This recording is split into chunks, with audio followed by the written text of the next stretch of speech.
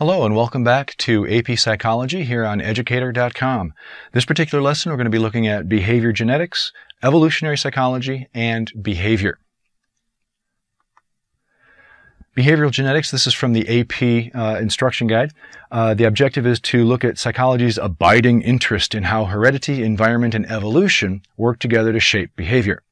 And what influences do our genetics have on our behavior, both as individuals as well as groups. So those are our overall overarching objectives for this particular unit. Nature versus nurture, the big question in psychology. Nature refers to heredity, a person's biological makeup, and so we're talking about their genetics. Nurture refers to their environment, so a person's life experiences, family, education, their school life, etc., etc. So nature, biological, nurture, environmental. Heredity.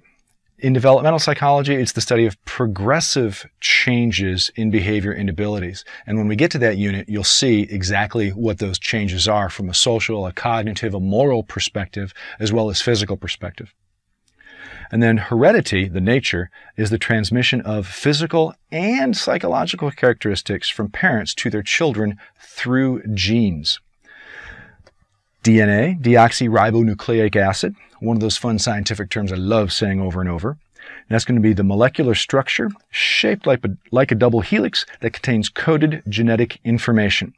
And you've got your active genes that are expressed versus inactive genes that may not be expressed or maybe are dormant and are expressed later on in a person's life.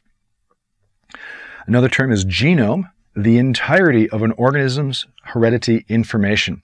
And that includes information encoded in both the DNA and the RNA.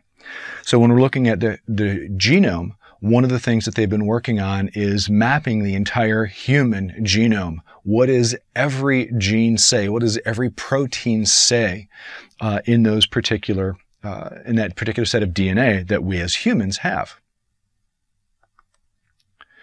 Genes.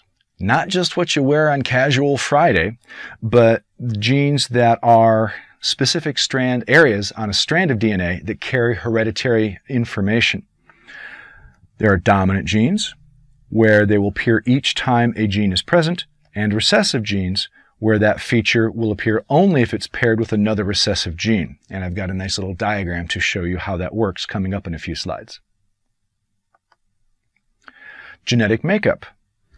DNA, again, it's the means by which heredity characteristics pass from one generation to the next. It's the means where the parents, the mother and the father, biologically pass along traits to their children.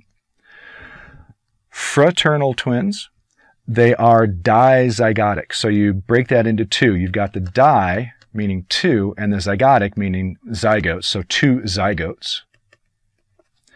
So those are twins that develop from two separate sperm and two separate eggs. So they do not have identical DNA. Unlike identical twins, they're monozygotic twins, and they develop from the union of the same egg and sperm, but they split. And so the egg and the sperm split, and so you've got one egg, and then it splits off into two. So you've got two that are going on there, and then so it's a split, and so that one essentially goes away.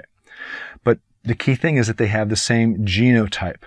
So they have the same genetic structure, but not necessarily the same number of copies of those genes.